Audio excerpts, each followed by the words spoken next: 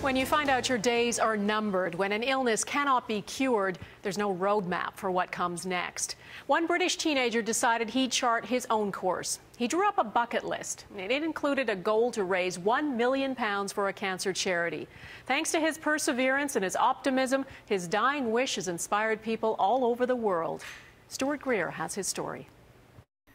19-year-old Stephen Sutton was diagnosed with bowel cancer 4 years ago. And when the teen from Burntwood, England, discovered last year the disease was inoperable, he took to social media to document his brave fight in the hopes of inspiring others.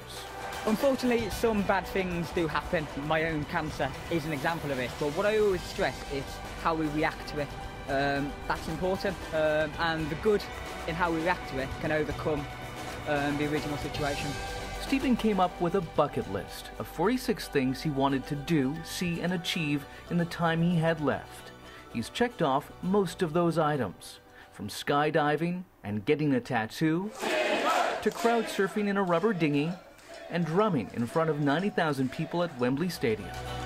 But his biggest goal was to raise £1 million, almost $2 million Canadian, for a charity that helps other teens battle cancer. Since starting my adventure, I think I've inspired more people than I would ever imagined. But this week, with the end near and only halfway to his fundraising target, Stephen posted what he said would be his last message.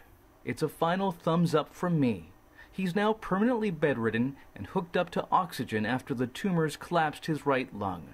That's it from me, but life has been good, very good. I love you all, he wrote. But then something remarkable began to happen. Stephen's heartbreaking farewell went viral and sparked an outpouring of generosity.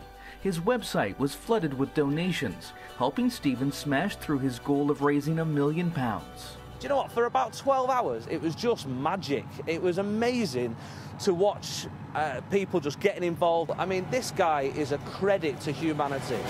The stunning response has lifted Stephen's spirits, and he was well enough to send out this tweet.